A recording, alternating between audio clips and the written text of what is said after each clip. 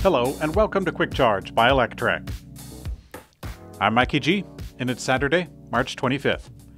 Tesla is launching its Safety Score 2.0, a new version of its driver scoring system, in an attempt to make it more fair since it influences insurance costs. When launching its own car insurance product, Tesla utilized its capability to collect real-time driving data from vehicles to create what they called a safety score, which basically gives drivers a score based on how and when they drive in order to affect their monthly premiums negatively or positively. The system has received a fair amount of criticism, especially when it was new and used for entrance into the full self-driving beta program. However, over time, improvements had led it to a second version coming out now. With the update, Tesla has added excessive speeding and unbuckled seatbelts as a safety factor, which personally I would think would have been the first thing that they had, but I guess not. Also added is a balance to the late-night driving risks and updated hard braking. Hopefully, these results have some safe driver results and paying less for insurance results. Tesla has released a new software update activating its vision-based park assist feature, and videos are starting to roll out showing it in action. In October of last year, Tesla abruptly decided to stop including ultrasonic sensors on the Model 3 and Y.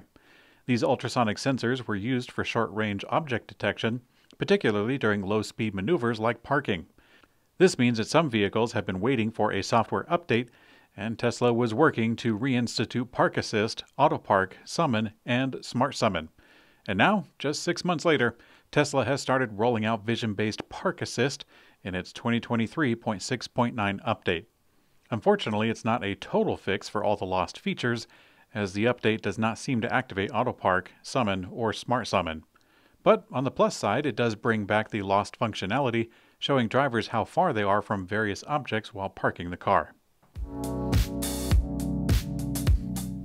Tesla was successfully hacked at the Pwn2Own conference.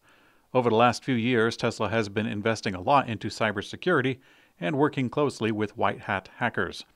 The automaker has been participating in the Pwn2Own hacking competition by offering large prizes. Zero Day Initiative, the organization running the contest, confirmed that this year was no exception, and the Tesla Model 3 that they brought was successfully hacked. The hackers confirmed that they managed to gain root access to Tesla's system and claimed to have been able to take over the whole car. As a result, they won $100,000 and the Model 3 that they managed to compromise. Congratulations. This week's episode is sponsored by SAE International, hosts of the WCX World Congress Experience event. For 2023, WCX is set to return to Detroit from April 18th to 20th at Huntington Place. As the largest technical mobility event in North America, WCX brings together thousands of engineers, suppliers, and mobility professionals to exchange ideas, discuss today's challenges, and build powerful relationships to move your career and the industry forward. Join the global mobility community in the Motor City this April to stay up to date on the latest technological advances, participate in roundtable discussions, and network with the brightest minds in the industry. Gain a competitive advantage and meet the people shaping the future of mobility. Visit wcx.sae.org to register now. Ford revealed plans for a second electric truck codenamed Project T3. After capping off the previous year with 61,575 electric vehicle sales, Ford snagged the spot of the second largest EV maker. To accelerate EV production, Ford revealed plans in 2021 for its largest, most advanced, and efficient auto complex in the rich 118-year history. This project is called BlueOval City. It's being constructed on nearly 6 square miles in Stanton, Tennessee. And now, during a press conference at the $5.6 billion mega campus, Ford shared plans for a second fully electric truck after the F-150 Lightning. The codename already has marketing behind it, as Ford calls it the Project T3, which is short for Trust the Truck. This is concerning a truck that people can trust in the digital age, one that's fully capable of towing, hauling, exporting power, and endless innovations, as they say. Although no specifics were mentioned about the vehicle, Ford CEO Jim Farley described it as being like the Millennium Falcon with a back porch attached. Now, personally, I hope it doesn't look too much like the Millennium Falcon because That one got some mixed reviews. What a piece of junk! After officially unveiling its first electric truck earlier this year, the Ram 1500 REV, Ram is already working on their second mid-sized EV pickup. The automaker showed the concept off to dealers this week, and according to a report from Automotive News, one of the dealers says the design is similar to the 1500 Revolution concept that was shown in January, which is not terribly surprising. A dealer and former Stellantis Dealer Council chairman, Randy Rye, said, quote, "We're going back in that game." He was referring to the midsize pickup market, saying, quote, "Without a doubt, it looks like a Ram."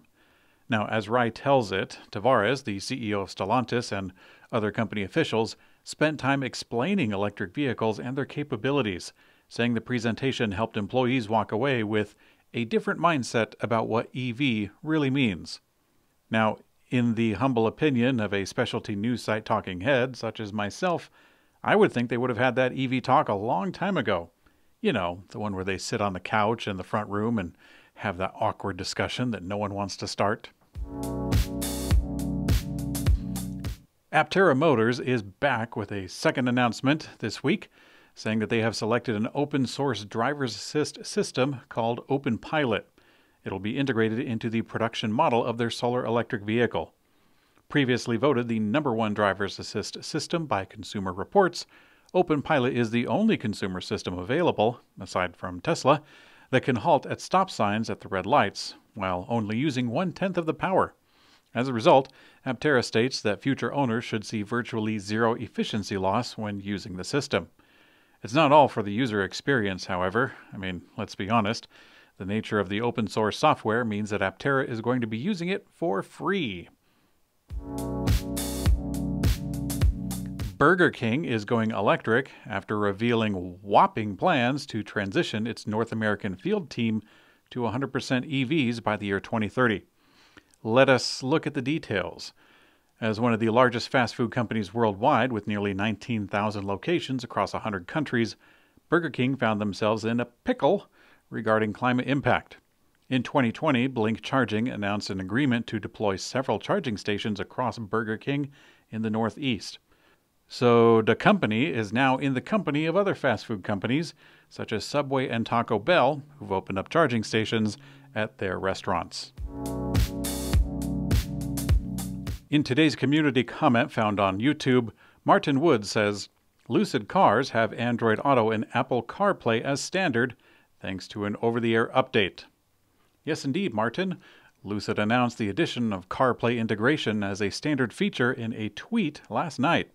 Its latest over-the-air update will allow current Lucid Air owners to gain access to Apple CarPlay capabilities, opening up new doors of accessibility right from the EV's cockpit. It'll go through the touchscreen, and Lucid says that the latest software update will roll out to its EVs next week and come implemented on all the vehicles rolling off the assembly line. Thanks for the tip, Martin, and thanks for watching Quick Charge by Electrek. I'm Mikey G, and I hope you have a great day.